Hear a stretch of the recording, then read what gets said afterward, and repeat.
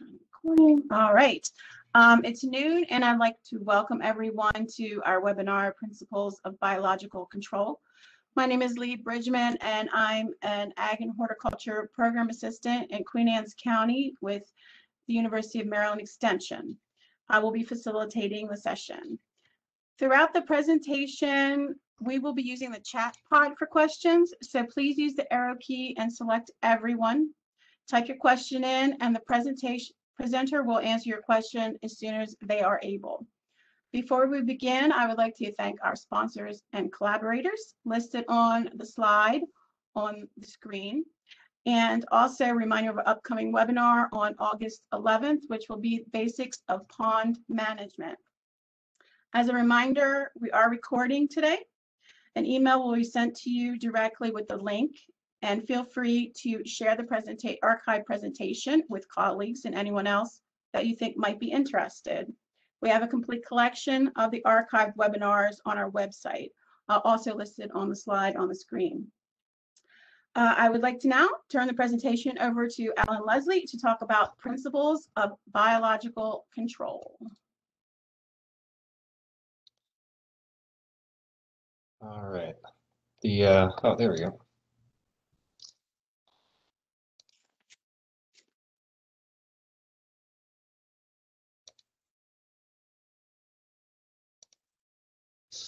All right, is my screen working? Excellent. Thank you, Lee, for that introduction, and thank you, everyone, for joining me here today, this afternoon. So today it's going to be a broad overview of basics of biological control, mainly of insect pests.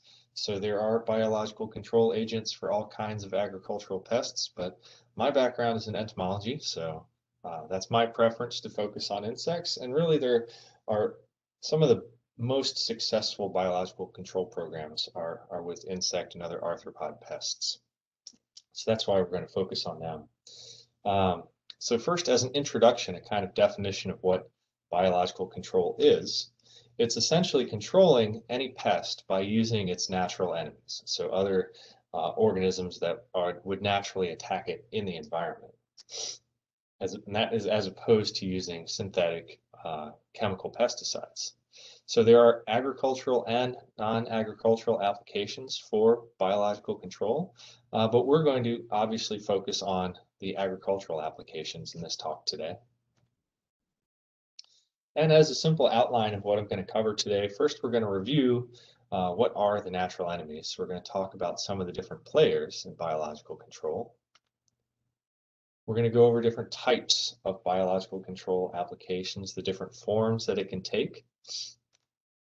And we're going to talk about some specific applications of biological control using different examples of each of the types that we'll review.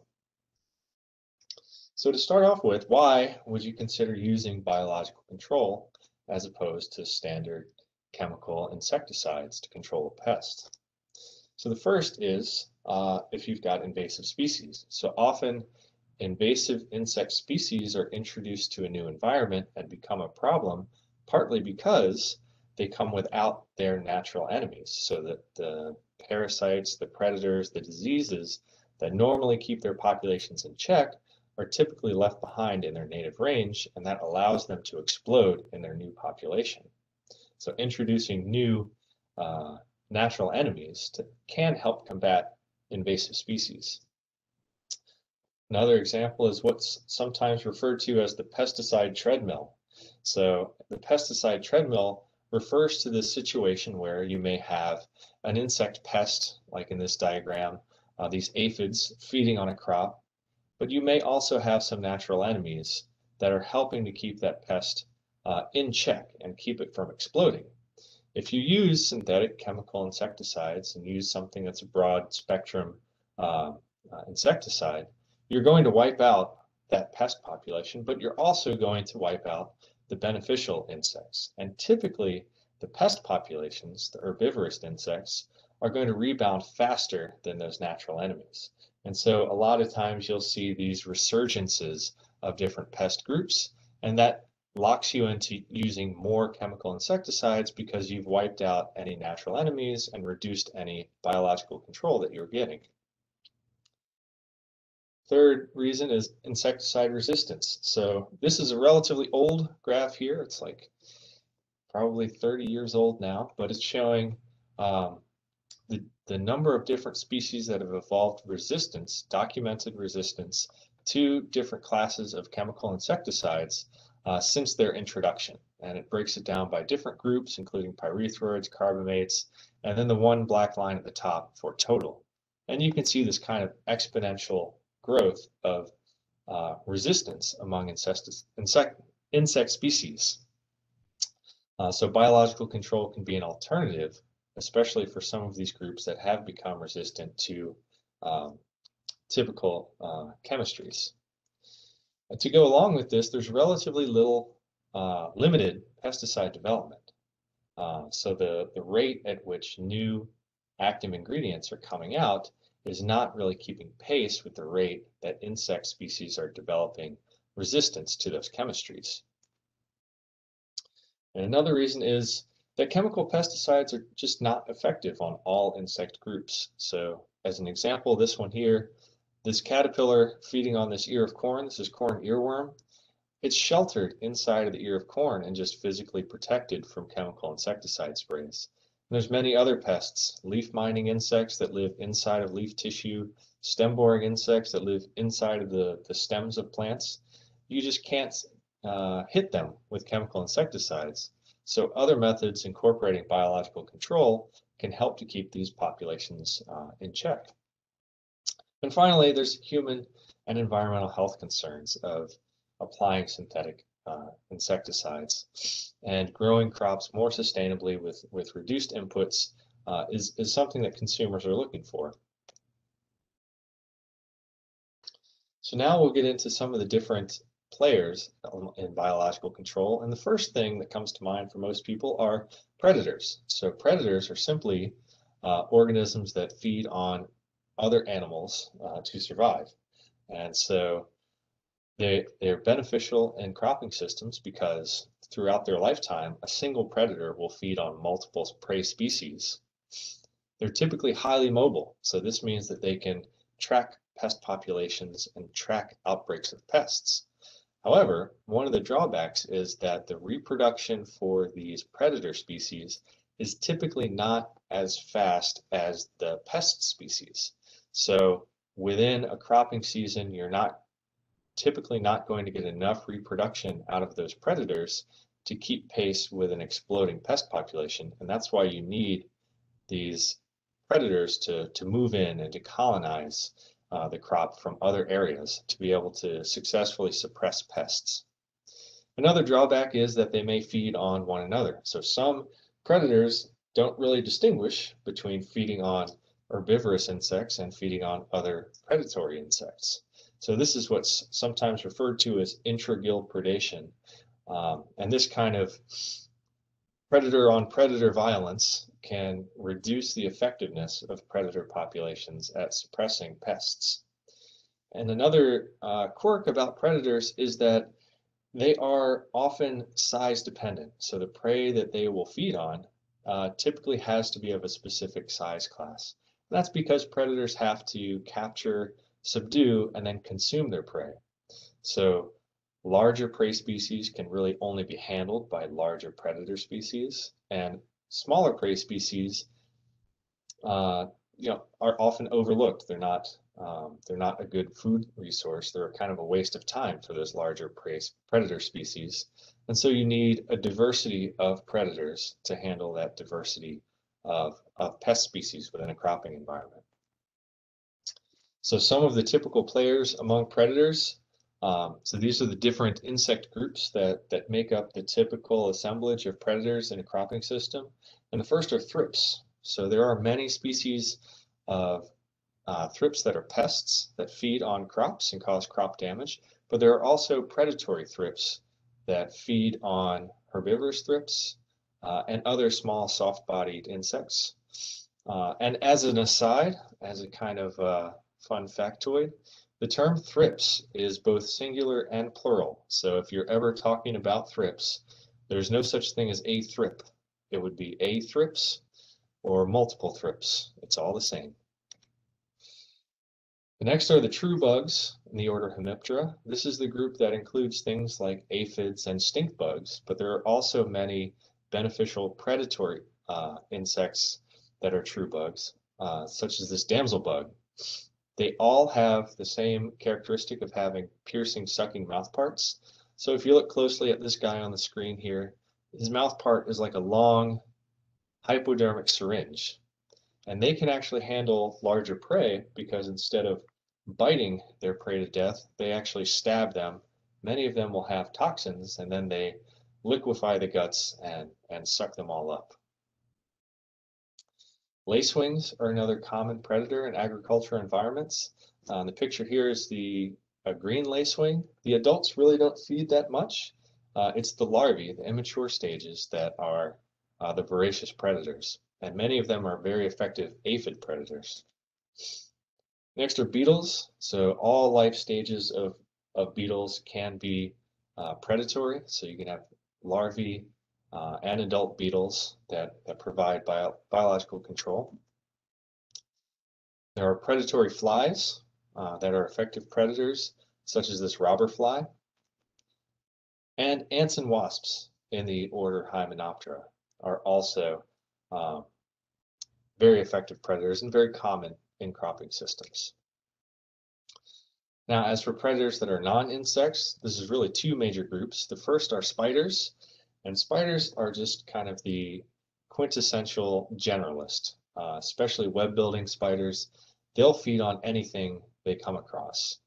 They have a wide range of hunting strategies, from web building to ambush predators, and they can even have what are called non-consumptive effects. So scientists have documented that just the presence of spiders in the environment can sometimes repel pest insects, and that's because they leave behind silk and other chemical cues wherever they're traveling, and some insect species can actually detect that.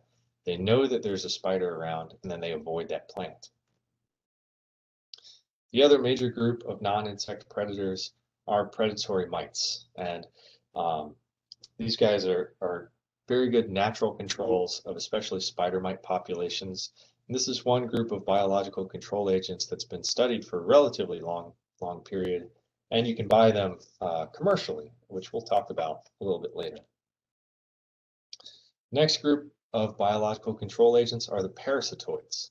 So parasitoids differ from parasites in that they have a single host during their lifespan, and it's always killed. So parasites sometimes do not kill their hosts, but parasitoids always kill their host. So parasitoids can attack all different life stages of pest insect species. And as an example, what we have here, this is a cluster of stink bug eggs. So it's a stink bug egg mass. Sitting on top of it is actually a tiny parasitic wasp. And what she's doing is she's laying her eggs inside of those stink bug eggs. So then those eggs hatch, the larva will attack and consume that developing stink bug embryo. And then instead of having baby stink bugs hatching, you get another generation of wasps coming out of that egg. So that wasp killed its host. Its host in this case was a stink bug in the egg stage. And that's the only prey that it will kill during its entire life cycle. It's the next generation that will kill the next batch of stink bugs. We can compare that to this tachinid fly. This is a brush-legged fly. You can see it gets its name from this fringe of hairs on the hind legs. They are parasitoids that attack leaf-footed bugs and squash bugs, but they attack the late nymph stages and adult stages. You can see in the circle, they lay their eggs on the outside of the squash bug's body, right up here near the head. The larva will hatch out of that egg, burrow into the thorax of the squash bug, and they feed on the guts. They feed on the internals of squash bugs, eventually kill it, and eventually another adult fly will emerge.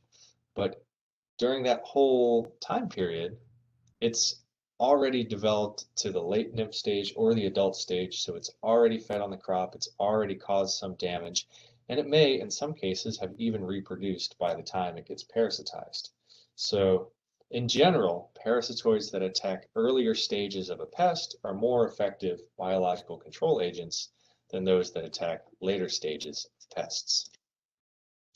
So among these species, they can be specialists. They can only attack a single prey species, or they may be generalists. They may be able to attack a wide range of hosts across multiple species and even multiple insect orders. But in general, all parasitoids belong to one of two insect orders. Generally, they're all either going to be a wasp or a type of fly. There are a few oddball species out there of beetles and moths that are also parasitoids, but they're really fairly rare and not really relevant in terms of biological control for cropping systems. The next category are pathogens, or microscopic organisms that infect pest insects. And we can break that down into a few different pathogen groups. The first are bacterial pathogens. Probably the most successful among them, or the most widely used among them, is a bacterial species called Bacillus thuringiensis. It's also sometimes just called BT for short. There's been around 65 different subspecies of BT that have been isolated and identified in the lab. And among these subspecies, there are different groups that produce different proteins that are toxic to different insect groups. So the target pests feed on spores of BT, and the spores are a resting stage. Those spores produce specific proteins that are gut toxins. So when they're consumed by different insects, they penetrate the gut wall and they cause sepsis in the insect, and the insect eventually dies. And the different subspecies, some will produce proteins that only attack or only are effective against caterpillars, some will produce proteins that are only effective against flies, and some produce proteins that are only effective against beetles. So depending on which type of spores you have, you can get some very basically insecticidal material that's very specific in what it's going to target. So one of the most common applications of this one is a chemical called dipel. This one's probably the most widely used BT product on the market. It's active against caterpillars, and you basically apply it as you would any other synthetic insecticide. You mix it up in a spray tank, you spray it over the crops. You need relatively good coverage because, again, the target species has to consume those spores before they get intoxicated, before they die. And in general, it works best against smaller larvae because they're more susceptible to that toxin. This is the same technology, these are the same genes that have been isolated and introduced to transgenic crops like BT corn and BT cotton. So it's a group that's very widely studied, and the insecticidal properties of BT are very well known and very widely applied. And so it's probably one of the most successful bacterial biological control agents on the market. The next example are viral pathogens. So these tend to all be baculoviruses, and this entire group is really insect specific. So there's no chance of these viruses ever infecting humans. We've got enough virus problems of our own. They're very effective, but there are few commercial successes, and that's because the viral pathogens tend to be too species specific. So with the bacterial pathogen, with BT, you might kill a broad range of just caterpillars, but with viral pathogens, it tends to be only a single species that it targets. So that single species has to be a very high economic concern, and there has to be relatively few other cheaper chemical insecticides available for it to be commercially viable.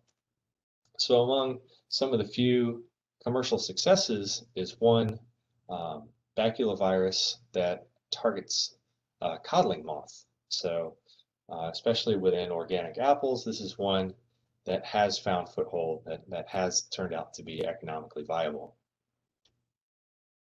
Then there are fungal pathogens. There are many successful species among fungal pathogens These entomopathogenic fungi are pretty well known. They're pretty good diversity of them. Some of them have a relatively broad host range. You can kill plenty of pest insects with them. Others have a very limited host range. So again, you may only be targeting a single species or a handful of species within the same family. But one of the drawbacks with fungal pathogens is that you need to get the material on the insect's cuticle, because these pathogens, they are stored as again as a spore, as a resting stage. They land on the insect's body, and then they need to essentially germinate, almost like a plant.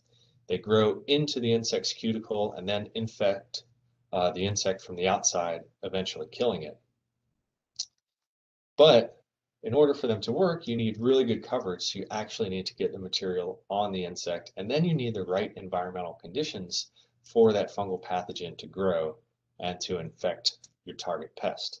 So there are a couple of more robust fungal species that have been successfully used as biological insecticides, like this one, Botanigard. But in general, they're not as widely used as some of the other, as for example, as dipel. And then there are nematodes. So nematodes are microscopic roundworms. Most of the ones that are going to target insects, the entomopathogenic nematodes, are in either Steinernema or Heterorhabditis, those two genera. They have a relatively broad host range. So these nematodes don't care what type of insect you are. As long as you've got a soft, flexible cuticle that they can penetrate, they're going to infect you. But the problem is they need moist conditions. So as tiny little roundworms, they basically need a thin film of water to swim across to get to their host. So they work relatively well in the soil, because soil tends to retain moisture and there tends to be enough water in moist soil environments for them to move around and find a host and colonize it. So think of soil-dwelling insect larvae that have nice soft bodies and are delicious for these little nematodes. And also in greenhouses. So greenhouses, especially if they're raising any kind of tropical plants or have a very high humidity environment, you can potentially get them to work in foliar systems in greenhouses. So here's an example of how these nematodes work. They find a host, they penetrate the cuticle, they reproduce like crazy, consuming the internals of whatever that larva is, and then they get to the point where they rupture the host completely and they all explode out of it, and then they fan out in search of new prey. So these work really well because you can get the populations to be kind of self-sustaining. You can get the populations to grow because they reproduce effectively as a part of how they kill their host. You just have to maintain the correct environmental conditions to keep them alive. So those are the main players in biological control. Next, we're going to talk about some of the different types of biological control, or the way that biological control can be applied.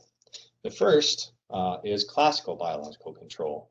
So essentially, classical biological control is just reassociating introduced species with their natural enemies. So as we mentioned before, when you have invasive species, when you have introduced species to a new environment, typically they show up without their natural enemies. And this is one of the reasons why their populations explode. Classical biological control is meant to be a kind of permanent solution for a large area-wide pest suppression when you have these unintentional introductions of pest species.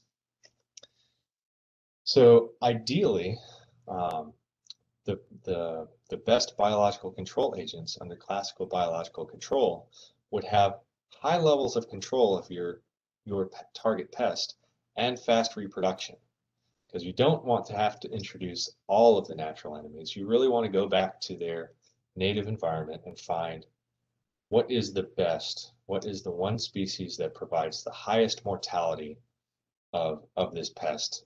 We don't want to introduce too many more species to its introduced range. We just want to get as much control and as much mortality as possible. So as an example of that, this is a stink bug. This is the brown marmorated stink bug. It's a species that was introduced to the United States back in 2004. And since then, its population's kind of exploded. It became a major agricultural pest, especially of fruit crops, because it feeds directly on the fruit, causing damage that makes the fruit unmarketable. Part of the reason it was able to explode is because the native parasitoids, the native predators, didn't recognize it as a prey species, and so its populations were able to grow very fast. So scientists went back to its native range and found this one parasitoid species, Trissolcus japonicus, or TJ for short. It's also sometimes called the samurai fly, or samurai wasp. As in the previous example, it targets the egg masses of the stink bug, of the brown marmorated stink bug. It lays its eggs inside of the stink bug's eggs and outhatch more of this wasp. And so by targeting that egg stage again, you get really good control of this pest because you're wiping out a whole generation before it's able to hatch, before it's able to feed or cause any damage. Unfortunately, before the researchers could release it in the new environment, they actually found this species present in the United States. So somehow it already got introduced. And right now, they're still introducing it to new populations, and they have a major program in place to monitor the effectiveness of this insect and to see if it's worth all the time and money that's been invested. And this is a very intensive process. So going back to the native range, identifying what species are causing the highest mortality, you have to bring them back, make sure that you can raise them in the lab to numbers that are high enough to release enough in the environment to make a difference. And then you have to monitor it to make sure that this program is actually working, see if it's effectively reducing the stink bug population. It costs a lot of money, a lot of taxpayer money. It takes a lot of time, it's a lot of effort. But the idea, the rationale behind this is that this is safer than really widespread chemical control. So this is eventually going to provide a long-term area-wide pest management solution that's much safer than repeatedly applying a lot of insecticides across a large area. So one of the potential pitfalls of classical biological control are what are called non-target effects. So what's very important when you're introducing one of these new biocontrol agents is that it has good specificity for hosts, that it's really only going to attack the pests that you're interested in controlling. So the main criteria when introducing predators and parasitoids, like in the previous example, is A, that they do not target humans, which in general, you can be relatively safe in assuming that these small parasitic wasps aren't going to attack humans. But second, that they do not attack any beneficial species. And these are roughly the criteria that researchers have to meet before they can introduce new species into a new environment. But there are risks. So there has to be a trade-off between the risks of introducing a new species to a new environment because there's a certain level of unpredictability whenever you're introducing a species to a food web. You can't always predict exactly how it's going to interact with that new environment and if it is going to have the intended effect that you want. So one of the classical examples of this classical biological control gone wrong is the introduction of cane toads in Australia to control grayback cane beetles and sugar cane. So in other environments, these toads fed very well on beetle pests, but they didn't do enough research to see whether or not cane toads were foraging in the right place at the right time when these beetles would be active. The cane toads have a very wide host range, so they'll feed on a whole lot of different insects and amphibians. And they ended up becoming a major pest in Australia. And this tends to happen in more fragile ecosystems. So smaller isolated ecosystems, especially island habitats like Hawaii and like Australia, um, are more prone to have their food webs disturbed by different introductions. And so more work is needed to guarantee that a classical biological control introduction isn't going to cause more problems than it intends to fix. So some of the other types of biological control include augmentive releases. So these are augmentive releases are essentially limited to agricultural production. So these are kind of analogous to a pesticide application where you have a pest population, you would spray a whole bunch of chemical to knock down that pest population and protect your crop. Augmentive releases are you have a pest population, you release a whole bunch of biological control agents to knock down that population and protect that crop, but really only for that cropping season. And so you only get single season pest suppression. You're not really getting a new sustaining beneficial insect population. You're not going to have carryover effects in multiple cropping years. And augmentive releases can really take two different forms. The first are inundative releases, where you're trying to get rapid pest suppression. You don't need any reproduction from whatever biological control agent that you're releasing. And this, as I mentioned before, is similar to that pesticide application. You're just putting down everything you need to knock down that pest population, keep it under thresholds, and to maintain a healthy crop. We compare that to what are called inoculative releases, where it's a little bit longer term and self-sustaining within one cropping season. So it's just adding beneficials to an area where those species don't persist. And a good example of that are greenhouses. So if you have this kind of controlled environment where a pest population shows up, you may not have any beneficial insects just because nothing can get in that greenhouse. There's no natural dispersal into that greenhouse. So you add beneficial insects, you add those biological control agents. They may persist within one cropping season, but then as soon as you pull those plants out, as soon as you empty the greenhouse, everything's going to die off anyway. So it's not going to be maintained in any kind of permanent way. So as another example of these inoculative releases, this is a eulophid wasp, another parasitoid called Pediobius foveolata. It attacks Mexican bean beetle larvae and pupae. So this Mexican bean beetle larva in this picture here is brown. They should be bright yellow, but the brown ones indicate that they've been parasitized by this wasp. So inside this larva's body are a whole bunch of wasp larvae that are eventually going to complete their development and emerge as adult wasps. But Pediobius doesn't survive the cold winters in Maryland.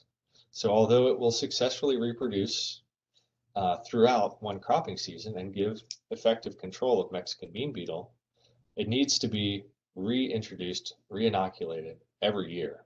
So it's another example of an augmentive release.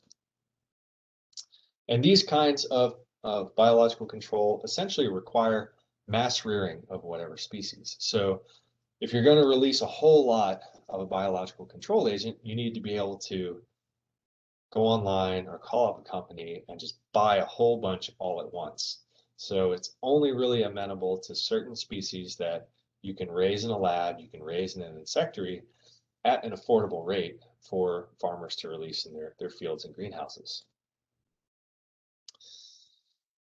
And then there's pathogens as biopesticides. So we already talked about some of the different microbial groups that are effective as biological control agents.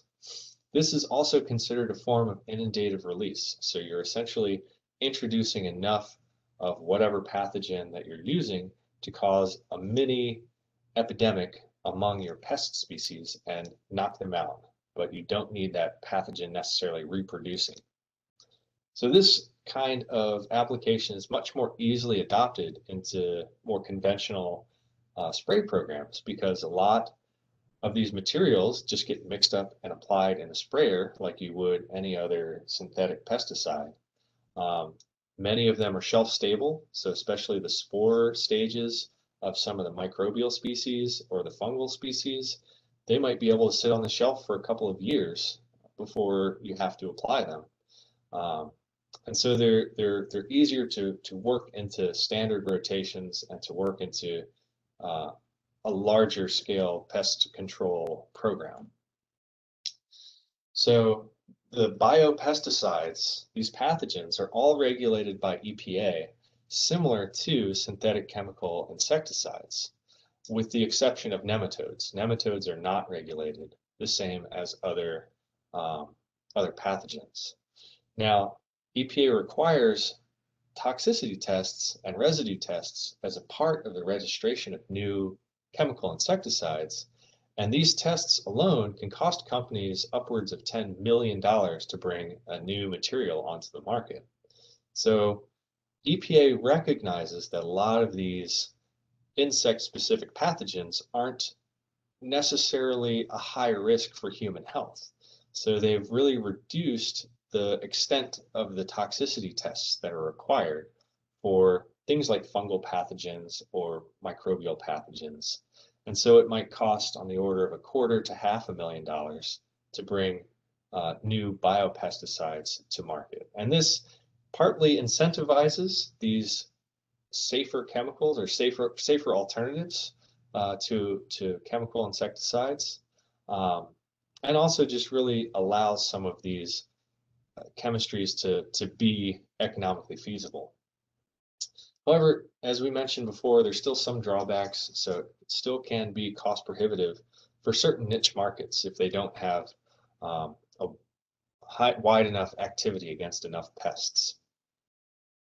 And in some cases, some of these materials may have pesticidal effects, but they may not be making these claims in their marketing, and they may have other benefits to protecting crops or other crop benefits, and may be marketed simply as biostimulants and avoid EPA registration altogether. So another type of biological control is what's known as conservation biological control. So this is essentially making crop fields more hospitable for the naturally occurring population of beneficial insects. So there are a few different barriers that may limit the effectiveness of the natural population of predators and parasitoids from suppressing pest populations. So the first is an unsuitable crop variety. So in this picture here, this is a tomato plant. There's certain crops, especially tomatoes, that are very hairy, they're very resinous, they might have glandular trichomes. These are all adaptations meant to limit the movement of herbivorous insects across the plant, to make it really difficult for pests to crawl up stems. But in effect, they can also limit how well beneficial insects can move around the plant and can actually track their prey. Unsuitable field environment, so especially in environments that are very tillage intensive, these kinds of environments aren't going to maintain beneficial insects from one season to another. There's not a whole lot of predators and parasitoids that can survive a tilled field, especially over large acreage. Inadequate nutrition. So although these predator, well, especially parasitoid species, although parasitoids are attacking the pest insects, the adult stages often will need to feed on nectar and pollen to maintain their energy levels. So in this picture, this is a tachinid wasp. That's a parasitoid of caterpillars and other insects. But the adults live longer, they reproduce better, they're more efficient at finding prey if they have good floral resources, that nectar for energy and pollen as a protein source. And also an inadequate source of natural enemies. So in Maryland, we're kind of lucky because we really have we tend to have a modeled landscape of a mix of agricultural and non-crop forested land. So there's really good natural and semi-natural environment as a source of natural enemies to move into agricultural fields that would otherwise be inhospitable to beneficial insects. But there's other parts of the country and other parts of the world where agriculture means farming across the entire board, and there's not as many of these sources for beneficial insects. And finally, pesticide use.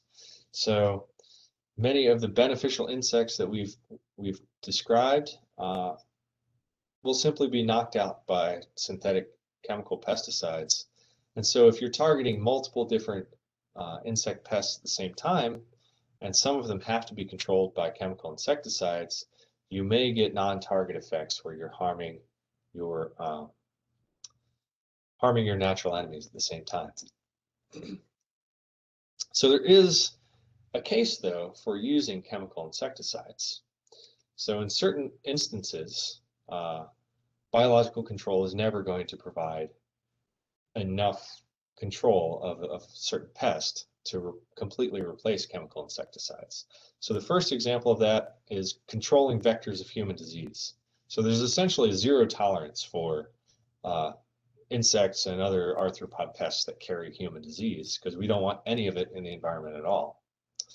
Next is eradicating invasive species. So especially if they've only recently been introduced, chemical insecticides can be a very useful tool for completely wiping out these founding populations and keeping them from getting out of control.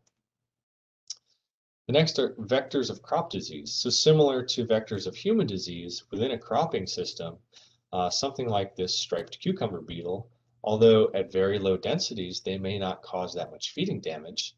They transmit Erwinia, which causes bacterial wilt in cucurbits. So you don't want any striped cucumber beetles in a cucurbit field, especially early in the season, because that disease that they transmit can wipe out an entire crop, even if they're not causing that much feeding damage. And then finally, pests that feed directly to fruits or vegetables, or will infest fruits or vegetables. There's very low tolerances, especially in fruit and vegetable crops, for contamination of ear-feeding pests like corn earworm, or in this example, this is spotted wing Drosophila, which lays its eggs inside of small fruit. So things that directly attack the fruit, there's generally a very low tolerance for those pests, and biological control tends to not completely wipe out pest populations. So in general, they're not going to provide sufficient control. However, these chemical insecticides can be good backups for biological control if you don't have effective season-long control of your pests using natural enemies. And they can also help to complement biological control. So you can knock down populations initially with chemical insecticides, and then introduce some of these natural enemies to keep those populations under your desired threshold, so you can limit the need for further insecticide applications. So now we're going to go over quickly go over some examples of different applications of where biological control can work effectively. And the first is in greenhouses or high tunnels or really confined growing areas. So some of the earliest applications of these augmentative releases were done in these kinds of controlled environments. And that's because high tunnels and greenhouses limit the amount of dispersal, limit the amount of colonization by different pest and beneficial insects. You have a limited kind of food web you're dealing with. You have a controlled environment, so there's fewer impacts of weather and temperature extremes that can affect what's going to happen. Some of the earliest successes were the parasitic wasp Encarsia formosa on controlling whitefly infestations, the predatory mite Phytoceulus persimilis attacking spider mites in greenhouses. And since then, there's now over 100 different species that are available that can attack different specific pest species under different growing conditions, and most of them work very well in these greenhouse or high tunnel environments. So among these groups, there are different parasitoids that will attack aphids, leaf miners, and whiteflies. Predatory mites that attack, every different type of herbivorous mite, and different predatory insects that will attack aphids, mealybugs, mites. These are kind of generalists that kind of broadly attack a lot of different small herbivorous pest species.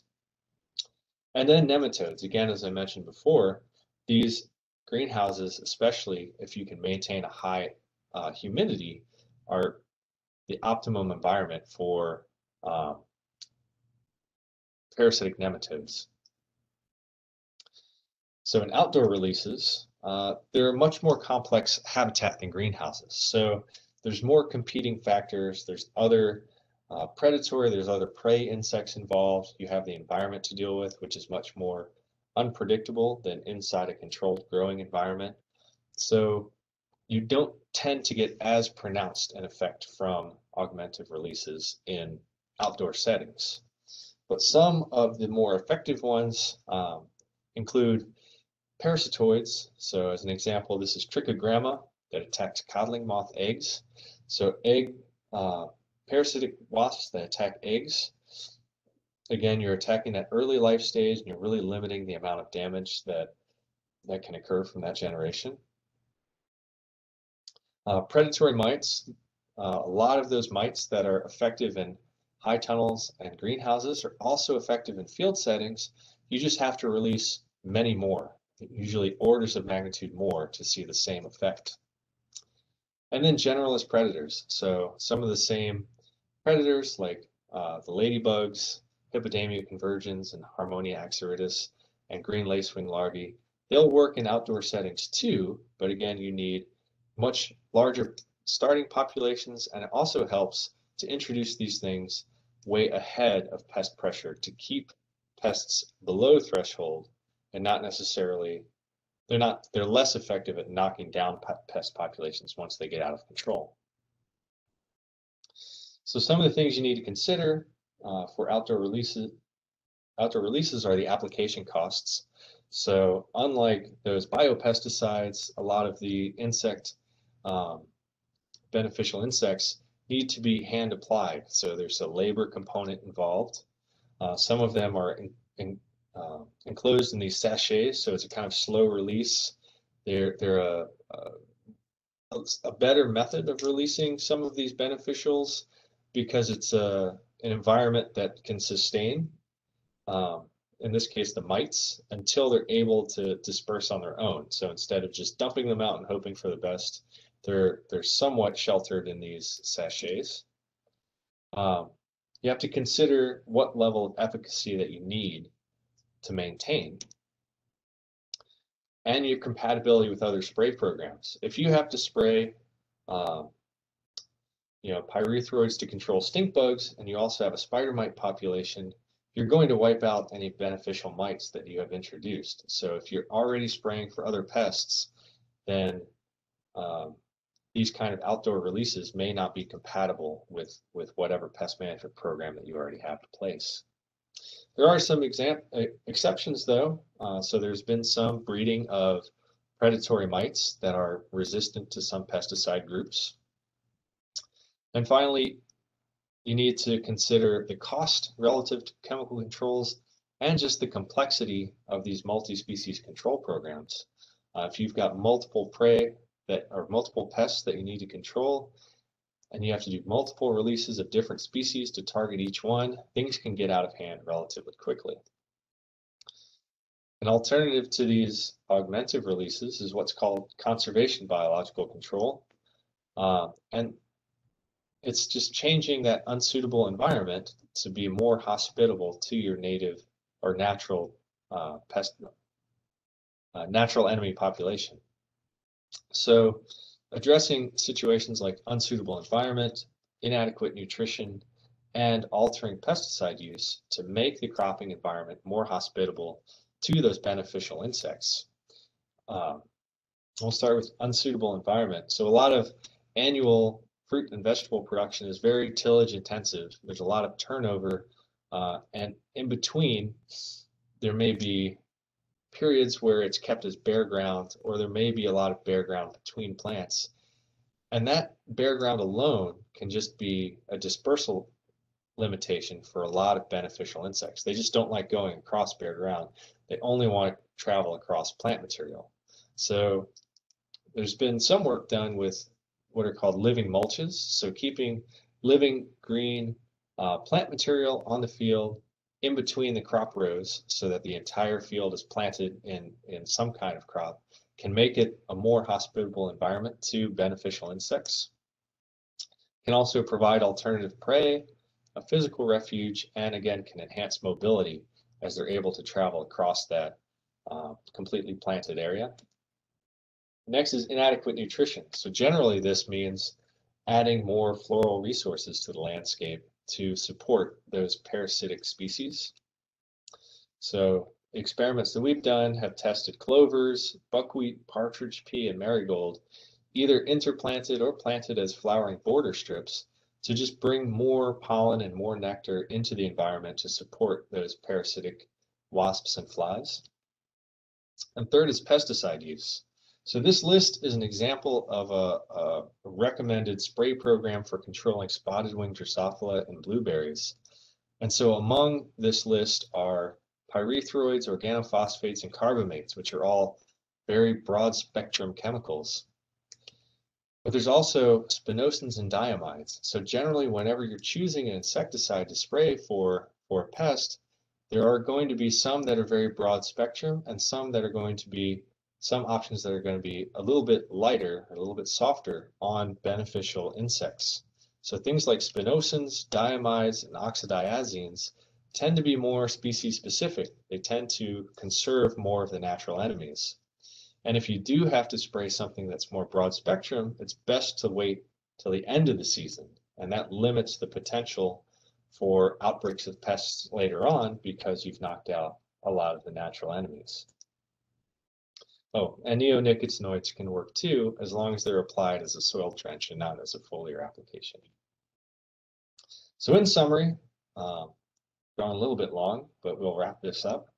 Biological control is not going to be a silver bullet, but it will, and it can be an essential component of an integrated pest management program. So it can be incorporated alongside those chemical controls, cultural and mechanical controls that you're using to limit your pest population. It's definitely not going to replace everything, and it's not going to work in every situation. But it's something that's ever evolving and something that typically can be incorporated at least to some extent in most cropping systems. And so specific adaptation or applications are always going to be context dependent. You know, we're dealing with living organisms that need a specific environment to survive and feed and reproduce and be successful.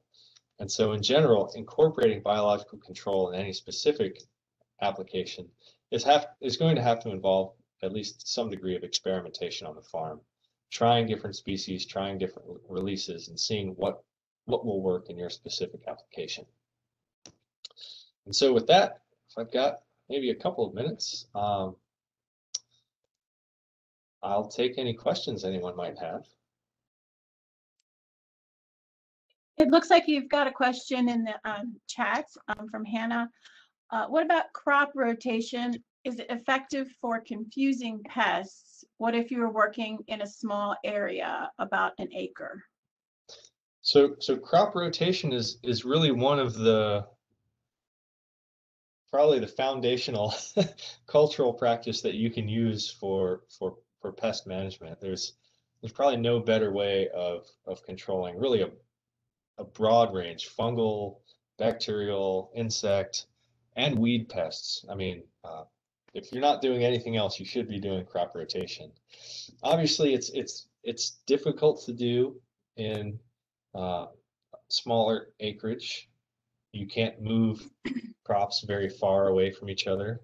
But if you can, if you can even do it through time, if you can alternate what you're growing any particular year, obviously markets demand certain things all the time. And those are the things you're going to have to prioritize moving around as much as you can. But if you can grow some crops in one year and alternate to a different crop the next year, then that will kind of maximize the amount of rotation you can do under smaller acreage. Okay, another question. What would you recommend for stink bugs in the home? Stink bugs in the home? Well, really the most effective practice for stink bugs in the home is finding the cracks where they're getting in and just sealing them up as best as possible. So the stink bugs that get into the home are that brown marmorated stink bug species. They just have this characteristic where they find shelter. They overwinter as adults. So in the wild, they're under tree bark, they're in cracks in trees, they're in caves and cracks under rocks. And our houses look very similar to that environment to them. So they do their best to find any openings that they can find around doors, windows, everything. So if you can find which cracks they're getting into and seal them up as best as possible, that's really the only effective thing you can do. There's not a whole lot you can do to manage them once they get in other than vacuuming them up, because they're not very active. So they're not going to feed, they're not going to move around until it's time for them to leave, and by then it's too late. So prevention is the best method for that one. All right, great. Looks like that's all the questions that we have right now. So that was very good and informative. So I thank you so much for talking to us. Is there anybody questions? Get them in real quick. Okay. All right. Well, everyone have a great day, and look for you'll get an email with the recordings, but I also posted the link for looking at recordings online to earlier webinars, and then this one will eventually be up there. So have a nice day. Thanks, guys. Thank you.